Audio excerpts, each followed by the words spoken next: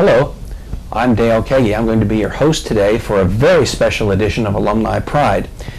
I am the Executive Director of the Southern York County School District Foundation and have a strong affiliation with the Alumni Association. And this is a special day for us because this is, when we're taping this show, Graduation Day. And on Graduation Day, we've started a tradition of honoring distinguished alumni. Today we have two very distinguished alumni with us, Ronnie and Rob McCoury, the McCoury brothers. Ronnie from the class of 1985 and Rob from the class of 1989. Gentlemen, thank you so much for being with us. Thanks for having us. It's really a pleasure and an honor to have you come back to Glen Rock, to your alma mater. It's great. Appreciate that, Dave. Just by way of introduction, let me just summarize a few things that you're going to be hearing this evening as your introductory remarks. You were at Susquehannock, and we noted that you pursued differing interests, as most brothers do, but you shared one common passion, and that passion was for a love of music, particularly bluegrass music. Just by way of introduction, can you give us, and let's start with Rob. The reason I'm doing that is that I had an older brother, and he would always go first. So, starting with Rob, if you had to define bluegrass music, how would you define that? What differentiates it from other art forms? Well, I guess the number one thing is I mean, your pure bluegrass music is all acoustic music. There's no amps or, I mean, you sing on a microphone and that's about it. There's, it's the banjo, which I play, mandolin, which he plays, guitar, an upright bass, and a fiddle. That's the instrumentation, and bluegrass music really started in the late '40s with Bill Monroe, who's known as the father of bluegrass music. But he had been playing music for a long time before this band came together that defined bluegrass, and it was Bill Monroe, Lester Flatt on guitar, Earl Scruggs on banjo, and Chubby Wise on the fiddle, and Cedric Rainwater on the bass. And that's kind of that is the definitive bluegrass sound, which that's the one that's like stood the test of time. That's really when it was invented, It's really a young music, really. It's from the 40s, It's really not that old, and it's kind of, a lot of people say folk music in overdrive, But the songs are real life songs, things that really happen to people, whether they're sad or happy, or it's just true, Well, going on after graduation, you started playing with your father. Actually, when you were in high school, wasn't it? You actually started playing with your father in high school. The Del McCoury Band, at that time, I believe they were called the Dixie Pals. That's right. Yeah. My dad started the band in 1966, and I was born in '67, and he was born in '71. So the band name was Del McCoury and the Dixie Pals till up into the late '80s, I think, or early '90s. But we started, I was 14 when I started to play with my dad. So we've been doing it a long time. I think he was 15 or 16. So 15 when I started, and once we started, we played every show, so missed a little bit of school. But no more than we had to. Dad, he'd be sure and get us back just as quick as we could get back. Mondays, Mondays were rough. Hey, well, that brings up an interesting point, because I noticed in reading both of your biographical sketches that you really were not active in formal Susquehannock musical activities. And right. all of your musical training, really, I guess you just picked up from being around your dad and around the house and on the road. That's right. We were taught by ear, and I did myself. I started to play the violin at Friendship Elementary. And then I went into Southern Middle School here, and I guess that was Mrs. Yetter was teaching strings at that time. Exactly. Right. And I credit her for kind of keeping me on a path there. She was a really good teacher. She was a really good music teacher, and patient and all that. And my problem was it came to a point where I had to decide, because I played sports, I had to make a decision one evening whether I was going to go do a recital or play this. It was a basketball game, a big basketball game at the time. And at the time I chose sports, so I didn't go back to the violin, and I started on the mandolin. Like a year later, I just kind of still wanted to play music and sports, but music kind of took top priority. Of course, going on with your resume, you worked with the band. They changed their name to the Del McCoury Band, and at some point around 1992, you had become so successful that the family moved to Nashville. What were the underlying reasons for that move? Well, a big part of that was we were really picking up some steam, and we knew that as much as we loved it here, we needed to be there. Part of it at the time it seemed like where we were traveling to, which is everywhere basically, but it was more of a central location. For one thing, it was easier to get places from Nashville. If you were going to the Deep South, or even if you were going to the West Coast, where we have a huge major airport with direct flights, all that stuff. But also too, at that time there was some big, like TNN television shows, in Nashville. TNN was really big at the time, and they were pretty open to bluegrass. And once we got there, we knew we could get on the TV, that was pretty big 15 years ago. TV, I think that type of TV was bigger then than now, I think. Yeah, a lot more live musical performances, on the Nashville network. And then, as the Nashville television scene changed with CMT, Country Music Television, and Great American Country, GAC, it kind of turned more into a lot less live and more videos and things like that. So, but at the time we were at a good point when we moved there for television. We had an agent in Nashville and had for a while, and we got down there, and it just all started to really click. And as years went by, and we got involved in a lot of recordings with other people, and were able to do that because we were there, and played the Grand Ole Opry, which is, it's the epitome of country music and bluegrass. And there's only been, since 1929, there's only been 80 couple people that have been asked to become members, and my father was asked, so that's an incredible milestone, And as someone said, you just think of it, you're one of, your dad is one of the 80-some people in the entire world that have been asked to be a part of this family, It's been a lot of success come from moving there. Well, yeah, from that date in 1992, you talk about success. That's certainly an understatement. Just to mention some of the things that you have achieved, we're talking, by my count, really more than 20 album releases over that period of time. The International Bluegrass Association has awarded you either individually or as a group with over 30 awards, including Entertainer of the Year, Best Instrumental Album, Recorded Event of the Year. We're talking about Grammy nominations, and in fact, the epitome. You talk about the peak of a career, an actual Grammy award. So yeah, to say that you were successful from 1992, that's that Grammy looks really good set on your mail. Let's put that in real perspective. So it's a long way from Glen Rock to all of that, I guess, is what we're saying.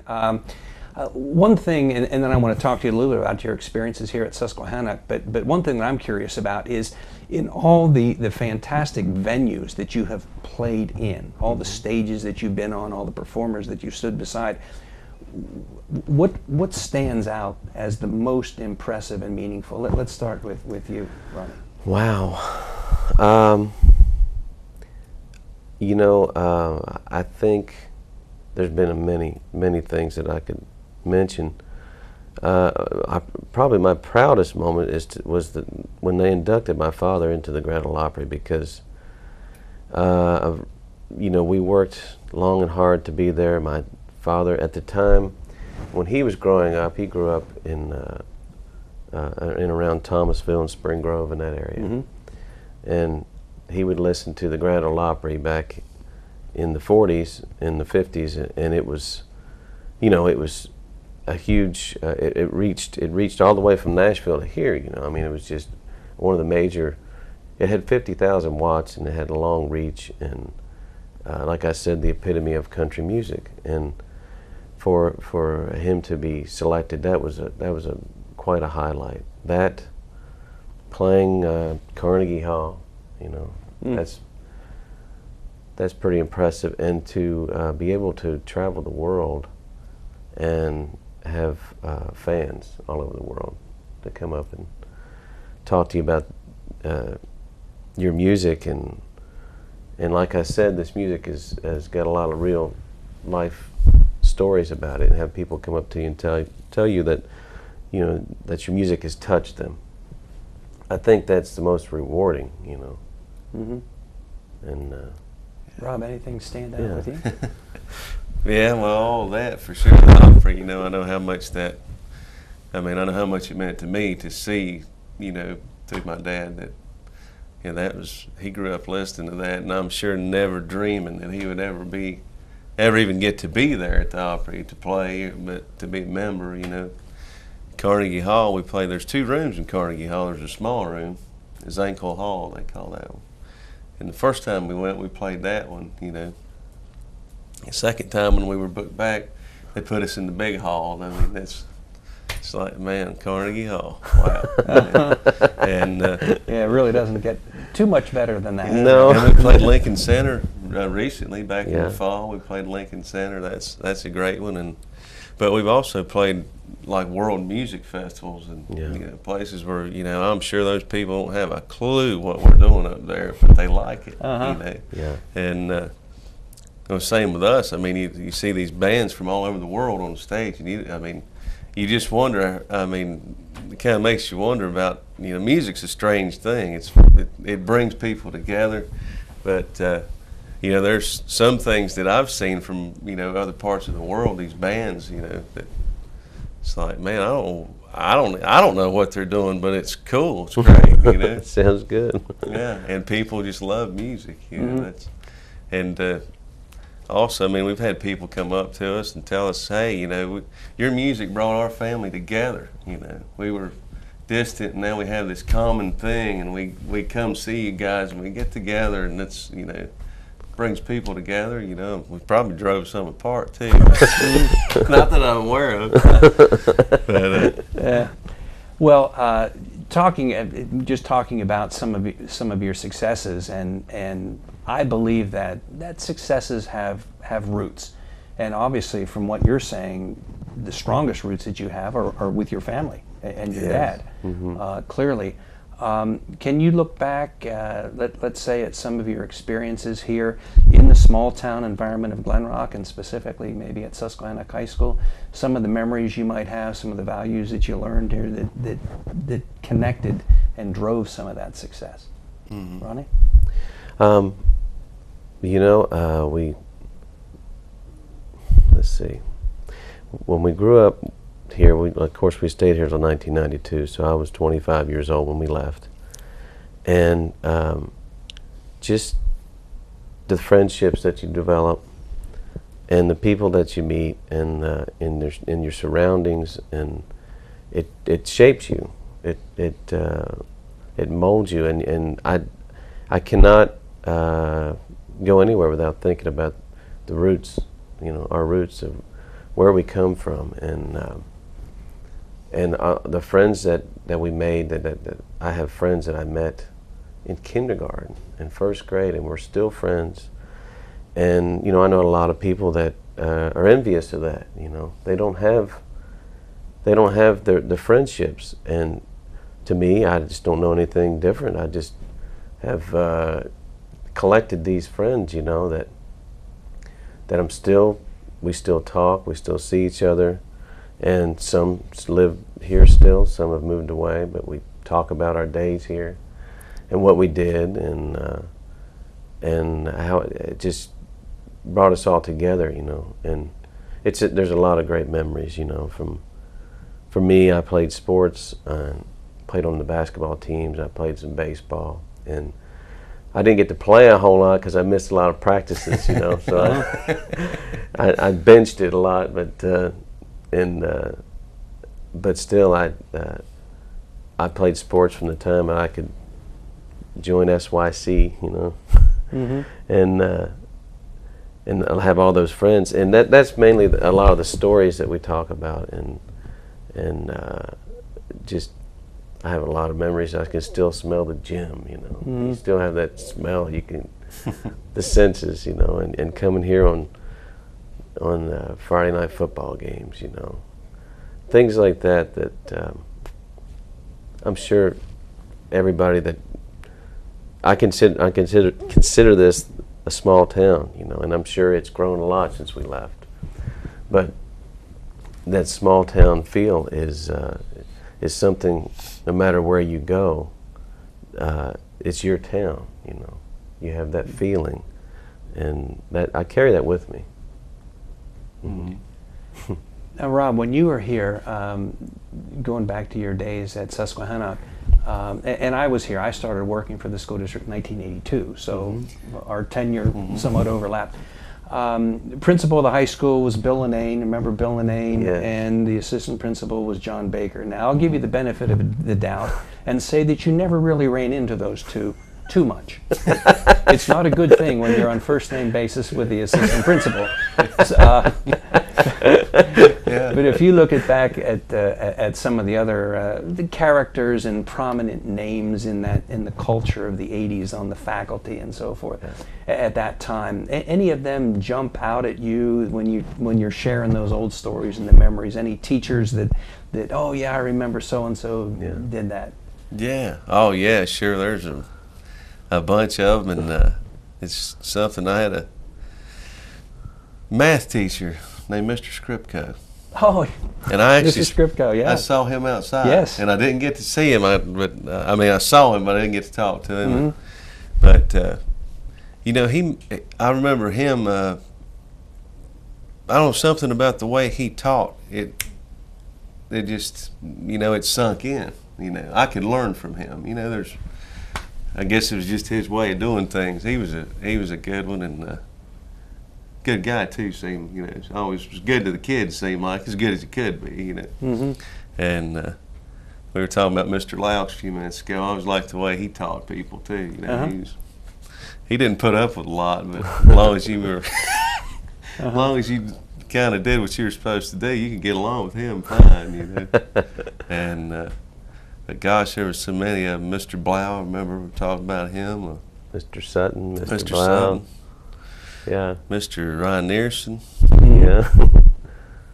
Yeah, Gosh, and so all those many names kind of defined that whole era of Susquehanna. Every generation, every decade kind of has that's my observation, every decade kind of has a different character, and those gentlemen really defined the character of the school. Back in the 80s. You've had a chance now. Hopefully, we're going to get an opportunity to take you around the school and show you some of the places, the haunts that sparked some of those memories. But I think you're going to find that the school looks an awful lot different now than it did back in the 80s, just from the time that you walked on campus here. Any differences really jump out at you? For one thing, I didn't come. We've just been in the admin part here, and also in the gym, and that's as far as I've gotten so far. But I really want to take the tour and see it, and you know, the gym looks the same to me. But I wanted to say one thing about Mr. Linane. Mm-hmm. Sure. When this was a turning point for me. I was 16 years old, and my dad got an offer to go to Europe for it was about 4.5, 5 weeks, and I was really determined. I said, well, I you know, I really want to go. That's a lot of school to miss, you know. and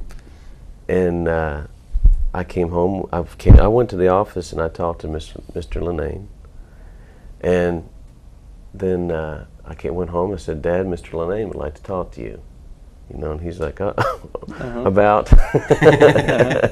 And he came in and talked to him, and he told him we were going to visit like 10 countries, and you know, play music in all these countries and getting to see a lot. And he talked to my dad, and he said, you know, he's going to learn a lot more in that 5 weeks than he would here, and I'm going to let him go, and he doesn't have to make his work up. And it was amazing, really. I mean, and I did what I learned in those 5 weeks. You know, you carry with you the rest of your life. You know, and I thought that was admirable of him to let me do that. Mm-hmm. You know. Probably violated a few school policies, and probably. But he's not here anymore, so that's okay. Right. We can share that story. You don't have to edit that one. Yeah, right now we'll leave that one in. Yeah.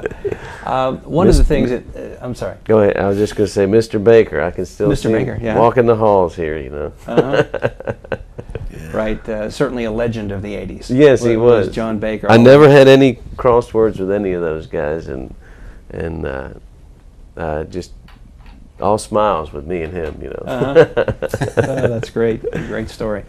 One of the things that you're going to have an opportunity this evening to do when you address our graduating class, this is the class of 2009, you're going to have an opportunity to, let's say, give them some advice as they go out into the world, and hopefully at least aim for the kind of success that you two have achieved. Any preview that you can give us about the kind of advice that you're giving them? Man, dream big, you know? Yeah.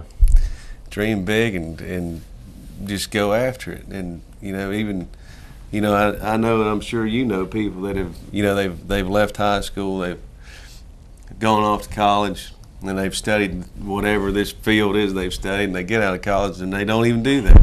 Something takes them a whole other direction, you know. I think they should, you know, people don't be afraid of that, you know. You can always come back. Yeah. You know, you can always go back to where you were, but if you stay there, you may never move forward, you know. Go with it. You can always come back. Yeah, that's true, you know. Yeah. I mean, what we have done, we've done it together, and there's been ups and there's been downs, and it's a roller coaster, you know. But if you keep a goal out front and you just kind of keep your mind on it and work towards it, you know. Luckily, we've done it together, but that's just, like you said, dream big. Follow your dreams, you know. Mm-hmm. Whether it's right here, settling down and getting a job. If you find something, the saying goes, if you find a job you love, you'll never have to work another day in your life. Mm-hmm. Right. Heard that many times, and there's been occasions where I thought I've achieved that, but obviously not to the same kind of level that you two have. I mean, I just get the impression, just from seeing you rehearse and the way you carry yourselves when your instruments are there, that you must love every minute of your life. Yeah, it's a pretty good time. We do, you know. It's just been a part of us, you know. It's like, you know, if it's whatever you're successful at, we have started young. We started at it really young and knew what we wanted, you know. Well, Rob, tell me, we've talked a lot about your family roots, your roots with your father and your home family. Tell us a little bit about your family. Yeah, I've got my wife Lisa. She's a West Virginia gal.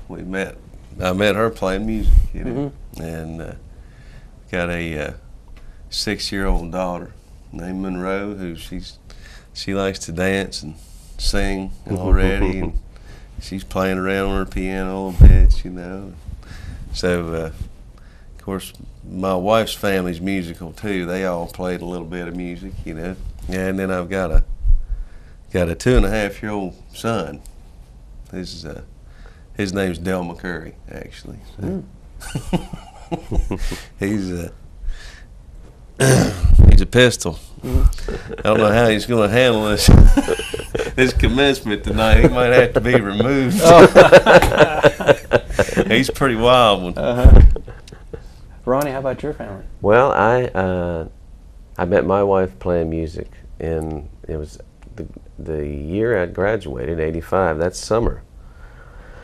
And we played up in upstate New York. My wife is from Massachusetts, and she came with her family to the festival, and I met her. And eventually, you know, we got married, and we have 3 kids. I have an 11-year-old son, Evan, who plays the guitar and piano, and I have a 9-year-old son, Joshua, who plays the drums and a little bit of bass. And I have a 6-year-old daughter, Emma. And Emma, she loves to sing and dance. So. And they're all going to be with you this evening? They'll all be here. Okay, it'll be a treat for us to see your whole family together. Our whole family is here. You know, our whole, you know. Our sister, she graduated in 1982 from here. She'll be here, and our nephew Jacob, and my mother and father, and aunts and uncles, and all that. Oh, that's great. They're all still here. You know, they're all here in York County. Yeah. Well, gentlemen, I want to shake your hands. It's been a genuine pleasure meeting and talking with you. Yes, and I'll tell you, I'm going to ask for your autograph later on this evening. I'll tell you that if you don't mind. But ladies and gentlemen, thank you so much for joining us here for this special edition of Alumni Pride. We had the pleasure of discussing the experiences at Susquehannock and afterwards with Ronnie and Rob McCoury, the Distinguished Alumni Award winners for 2009. Thank you for joining us, and we will talk to you later.